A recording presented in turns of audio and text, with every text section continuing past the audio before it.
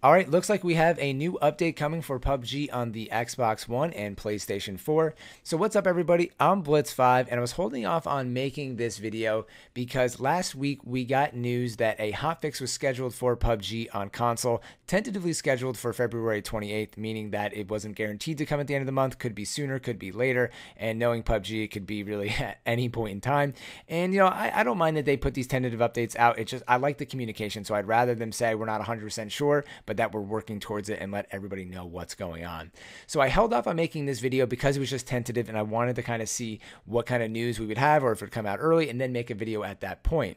Then it turns out today when I was reading through the forums that they've changed this from just a hotfix to a full-on update with new content, but they haven't expressed any exact information on this and what new content is coming.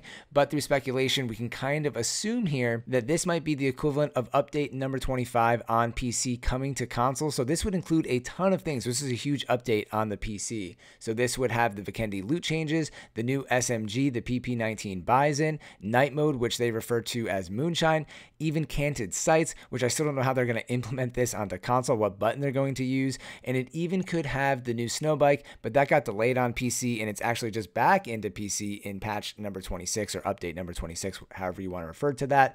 And this could also include the secret cave, which we saw all over the internet that was like leaked online through the PUBG PTS and then eventually went to live servers. So this would be really, really cool. But again, they haven't announced formally what's coming in the update. They just said on Reddit that they confirmed there is new content coming with this hotfix now, and it's going to be a full-on update, not just a hotfix. And not sure if it's going to go to PTS first. If the PTS is opening, maybe that would kind of make sense that maybe going into March they'll open up the PTS and that we'll see this on the live server sometime in March. And then hopefully we'll see the next update that is on PC right now sooner than later, because it seemed like we were falling a little bit behind from PC now. But if this is coming in hot pretty soon, then hopefully we can catch up a little bit and get this stuff on console and get some of the issues sorted out so the quality of play can increase for all of us console players out there. And this is very exciting. Having a new gun is fun. The secret cave is going to add a whole nother dimension to the game on Vikendi and kind of change the way that that map will be played for sure in the future on console. And before I forget, there was also a really small patch that went out today on February 21st, 2019. I was actually in my bed and I got a notification from Twitter and I was like, oh, no way, they're putting out like a secret update on console. And then I clicked on it and it was really like the smallest update possible. And I'm actually kind of surprised they didn't just kind of merge this in with the update that's coming. But nonetheless, here it is. All they've done is they changed the expiration date of the BP boost that we've got. I think for people that bought Survivor Pass Vikendi, I don't know, I have it in my inventory. So they expanded this or extended it from February 27th all the way to April 9th.